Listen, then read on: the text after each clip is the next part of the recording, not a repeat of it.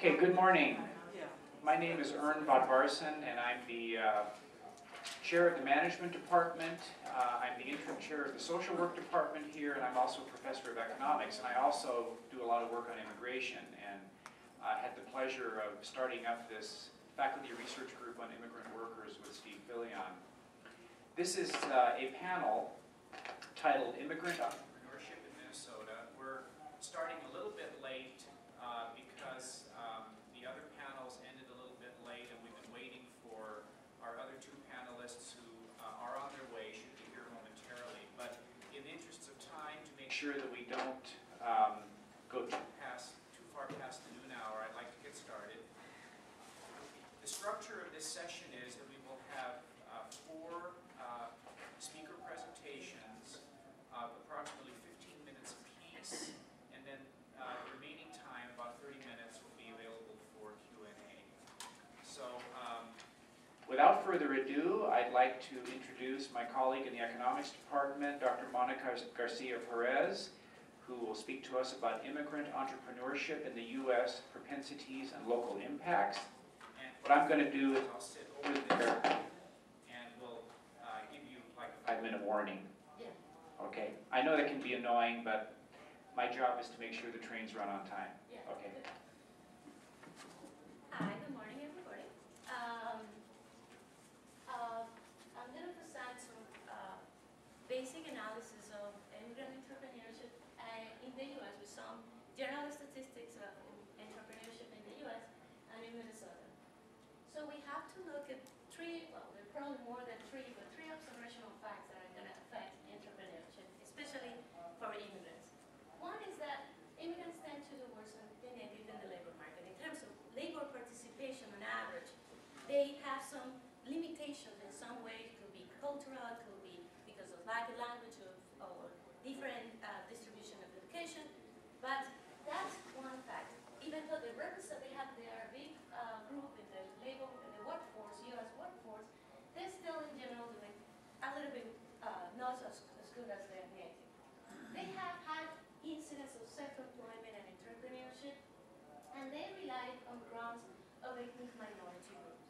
So these are three things that are going to be very interesting for why looking at an immigrant entrepreneurship propensities and rates are so relevant. So given the numbers, in the U.S., immigrant entrepreneurship rates are 1.5 million immigrant business owners in the U.S. So this has become 12.5% of all owners, of all business owners are immigrants, and 60% of new business. And at a monthly rate, the 35% of new business every month are coming from foreign work. Immigrants are 30% more likely to start a business than no immigrants. And 4.8% are created by immigrants from Mexico, which is one of the biggest immigrant group in the U.S., as we all know. And immigrant-owned business are 60.7% of all new business. Just in California it's 34%. Like California, Florida, big immigrants magnates have rates above the 25%. So if we look at the immigrant entrepreneurship activity, Kaufman developed an index at the U.S. level, and the index is using information from CPS, adults older than 20 and between 20 and 64, and the rate, given the rate of the population, the actual population in the U.S., and how many of them are actually carry any entrepreneur activity. We can see the trends are very, very obvious. Immigrant index has been growing up, especially after the 2000s, the second half of the 2000s, increased rapidly. Obviously, this hasn't increased the total rate just because native born in general, they are more in numbers. So here, this comparison was saying, well, of every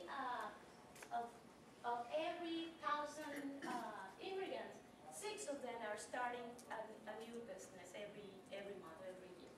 So it's a very rapid growth, and obviously, like we said, in very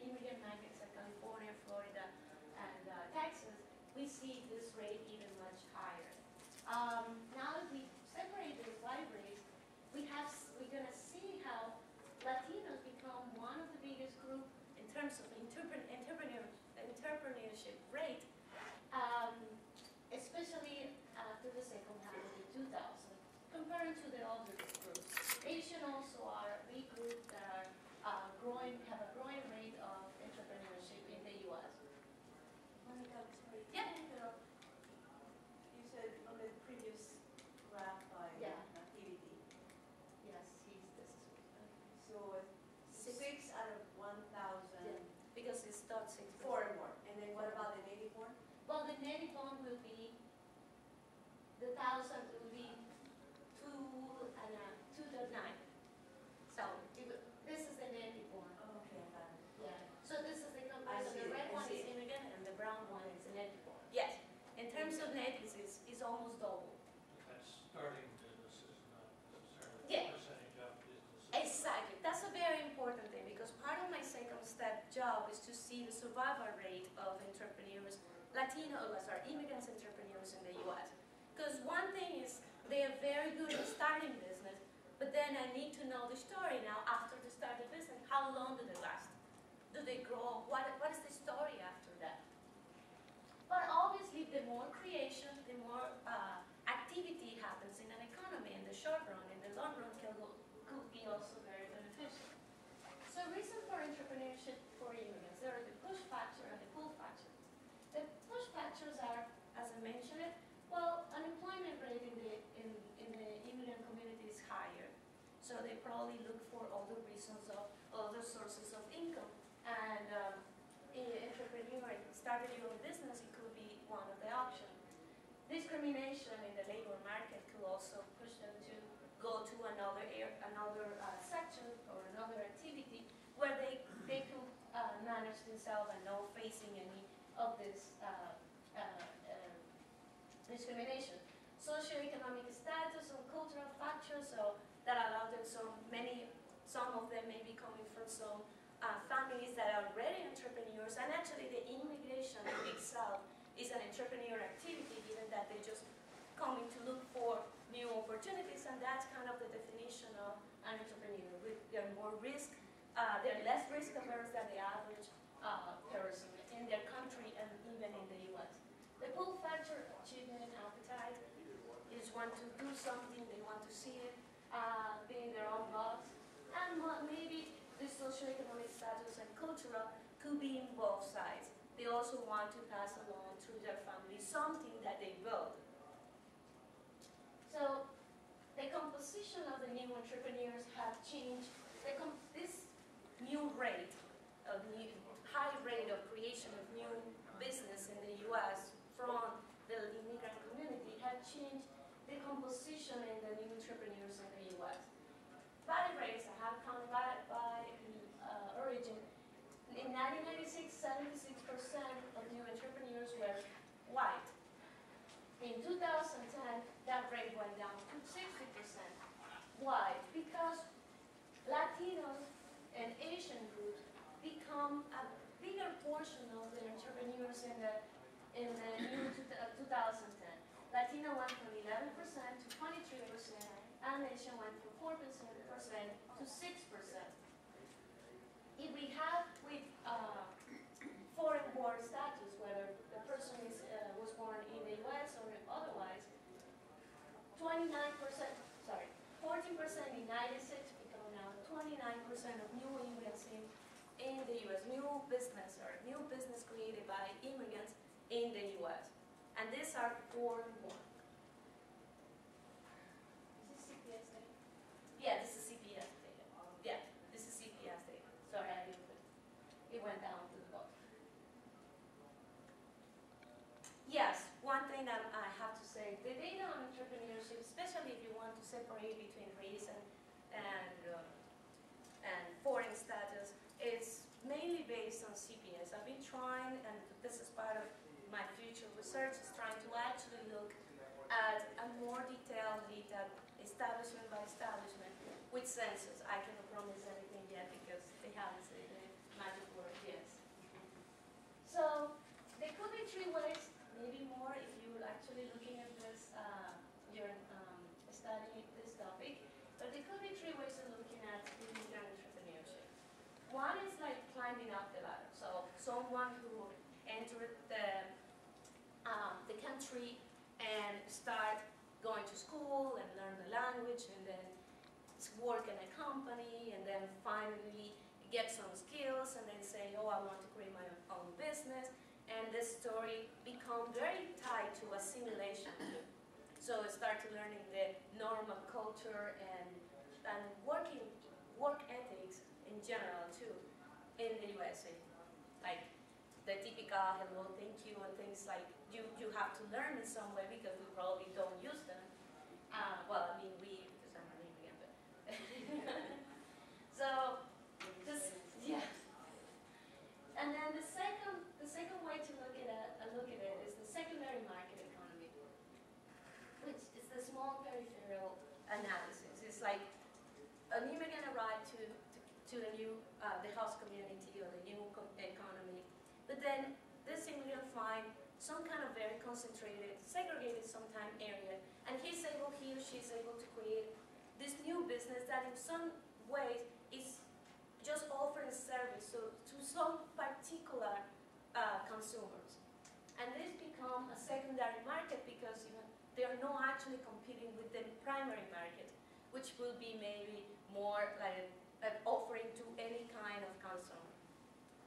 And the dual of the enclave economy, which is an extreme presentation of the previous one, which is actually completely segregated. So you can see that in states like California or Florida where actually in their businesses they say we speak English instead of we speak Spanish.